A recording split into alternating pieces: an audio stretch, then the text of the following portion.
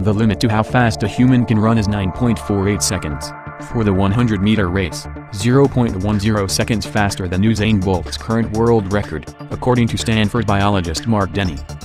Another expert in human locomotion, Weyand says the primary factor influencing speed is how much force sprinters hit the ground with their feet.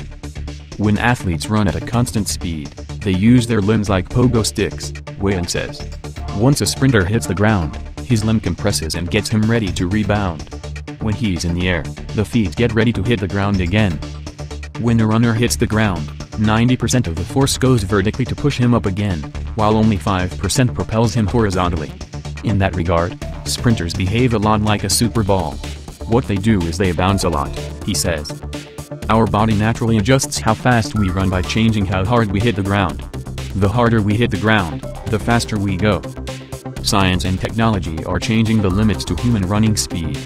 Athletes nowadays can take hormone doses to change the mechanical properties of muscles, and scientists have succeeded in tweaking mice's DNAs to alter their muscle fibers. That speed still won't allow us to outrun an adult cheetah, the fastest land mammal, which can cover 100 meters in less than 6 seconds. We would love to hear from you.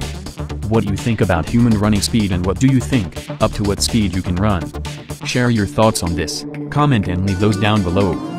If this is your first time here, do not forget to subscribe, share and support us for the future videos. And if you're not following to our Twitter and Facebook, the links are below, please follow to get the updates regularly.